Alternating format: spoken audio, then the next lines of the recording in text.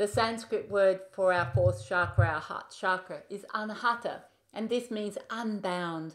And I think it is a perfect description for living in our true sense in our heart chakras, for it refers to how we become free from the material measures of success that we Westerners are so bound up in.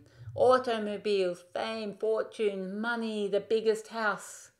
These cease to be measures of achievement, and instead, freedom, joyfulness, playfulness, and abiding peace become the hallmarks of living and dwelling in our heart center.